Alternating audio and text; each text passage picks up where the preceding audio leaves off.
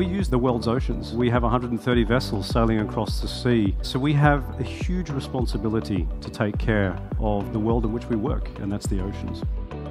Exciting day to be able to go on board and see all the things for the new ship, to enjoy things that we have been part of and painted and worked with for so long. That's interesting. What we are working with in Jotun is to try to do things as efficient as possible. It's a step from purely buying a paint as a product, taking on paint as a solution, and to prove that a good paint system can increase efficiency.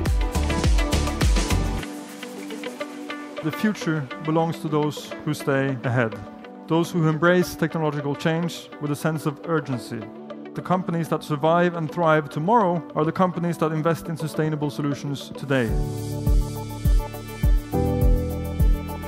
You have many ways that you can cross the Atlantic when it comes to weather, wind, currents and so forth. Digitalizing this is a very important part in this. The benefit of having sustainable technologies is that it allows companies to not only contribute to the environment, but also to have more efficient operations. And I think one thing adds to the other and complements the other.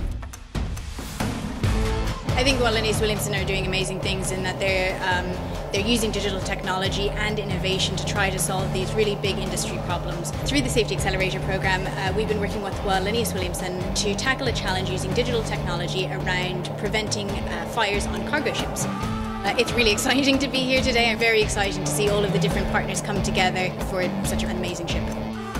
And that's how we want to define logistics for a world in motion, is to help the automotive industry and the heavy equipment industry to have a way more sustainable supply chain than they have today. We think it's very real and we think it's very real.